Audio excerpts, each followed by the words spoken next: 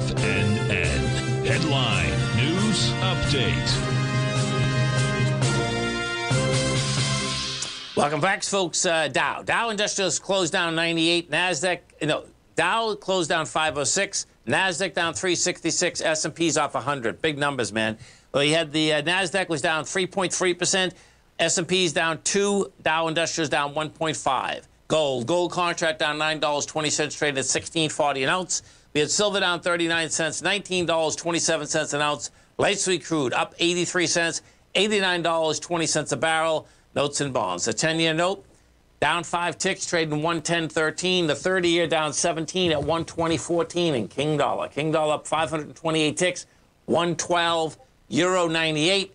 Yen at 147. And the British pound at 113 to 1 U.S. dollar. We get over and take a look at the SPY. Bottom line, folks, this broke, and it broke decisively. It broke with volume. So the bottom line is that that's saying now game is right down to the bottom again. You basically came down with 118 million shares. You're going into like the 131, but the 131, the top of that was 374. So when you dig into a bar, even with more volume, that dig is too far, meaning we've come in. Oh, hold it. It's the top of the bar. It's right at it. Yeah, it's going to be a toss-up, man. It's right at it. See what's going on here?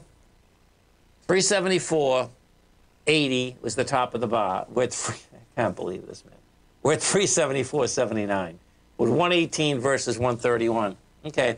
I suspect, though, this is a break with conviction. So what's game out here is the 367 to 348, the bottom. We got because the S&P is the strongest. We go take a look at the Qs. Bottom line, same type of setup inside the Qs. What you have with the Qs is that we know that's the weaker one anyway. Bottom line, the Qs broke down with 75 million shares. The top of the low is 270, and that's 5 points into it. So that's saying the bottom is game. And in this particular case, the thing that keep your eye on that is that in the larger context, this SPY is still on a monster ABC structure on the way down. And that's the bigger picture, man. And, because of the fact that the way this shook out, you better keep your eye on that bigger picture. Have a great night, folks. Have a safe night. Come back and visit Tommy tomorrow morning. Kicks us off 9 a.m. Great show, folks. Look at him, folks.